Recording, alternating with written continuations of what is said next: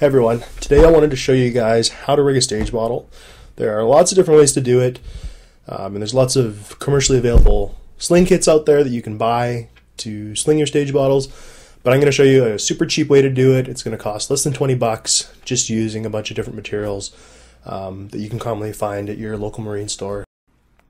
So the tank I'm going to be using is an aluminum 40, so all the sizes and measurements I'm going to be talking about are going to be for that specific tank, but you can easily adapt that to fit any tank that you might be doing, an aluminum 80, aluminum 19, anything like that. So there are a few things you're going to need before we start. The first thing is 5 feet of mildew resistant rope to form the sling, 2 4-inch bolt snaps, 3 feet of bungee cord, 1 5-inch stainless steel screw clamp, about 16 inches of 5/8 inch tubular webbing, and a short length of 1-inch tubular nylon webbing.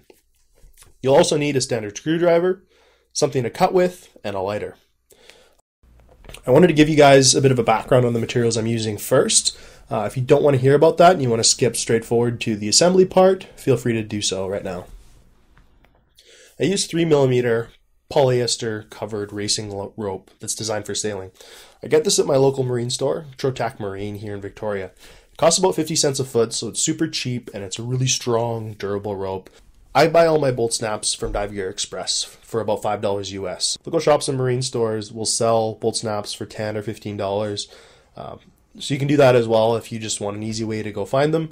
But I do find that ordering through Dive Gear Express is a lot cheaper, especially if you have a number of items to buy.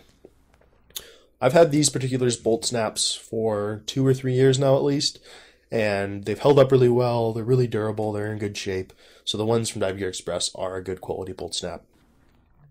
You will see a few different types of bolt snaps out there. You'll want to avoid the gate clips at all costs. I don't even have one to show you guys, unfortunately, but a lot of tech divers call these suicide clips, and the reason they do that is because they're prone to clipping onto things you don't want them to clip onto and cause an entanglement or an entrapment hazard.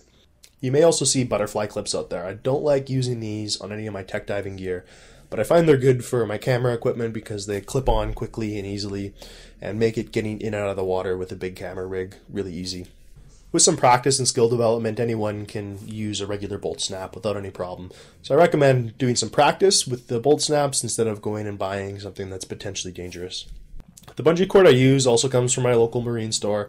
I get it for about 30 cents a foot. Super cheap, so I usually just buy a whole big roll of it at one time. 5/8 tubular webbing is an option. You don't have to have it, but I do like to use it because it prevents corrosion between the dissimilar metals and the stainless steel and the aluminum on the clamp.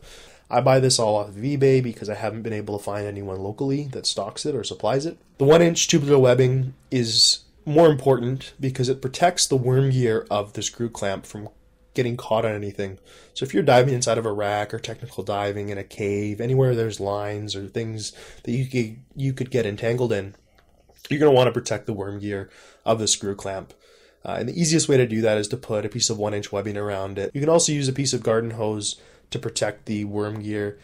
So the first thing you're going to want to do when you're assembling the stage bottle is tie the bolt snap into a granny knot at the one end of the rope. You're going to want to make it just loose enough so you can slide it over top of the valve hand wheel and onto the neck of the valve. This will help keep it nice and tight, keep the bolt snap close to the valve so that that tank isn't falling down and dragging along the bottom. You want to position the rope at about 5 o'clock on the valve. You'll want to make a measurement about 8 inches from the bottom of the tank where you can tie another knot in the line.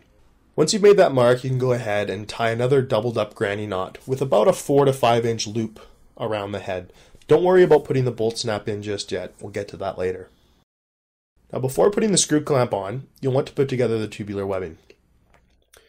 I'm reusing this webbing, but if you have new webbing, be sure to cut it to length and make sure you burn the ends so they don't fray. Now you can slide the screw clamp over the tank with the worm gear in line with the valve. This will give it the most protection from catching on things, but also keep it from wearing on your gear. Now we can attach the bolt snap. Put the loop through the eyelet of the snap and then push the top of the snap through the loop again. This will keep the snap detachable in case you ever want to use it for something else. Finally, you can cut off the extra rope. I recommend leaving 4 to 6 inches in case you want to make adjustments later. Burn the end of the rope to keep it from fraying. If you want to shorten the length of the tail, you'll want to wrap it around itself a few times. If you are diving with multiple stage bottles, you can unwrap it and lengthen the tail. Assemble your regulator onto the tank. Now take the 3-foot section of bungee cord and tie the 2 ends together to form a loop. Double up the loop and then slide this over top of the tank to hold the regulator hose in place. A second bungee like this is recommended to help hold the hose in place.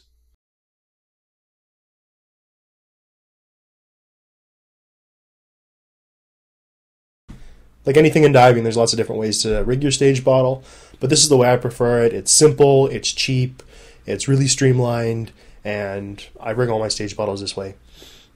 If you liked the video and you found it useful, give it a thumbs up, and be sure to hit that subscribe button as well. Thanks for watching, guys.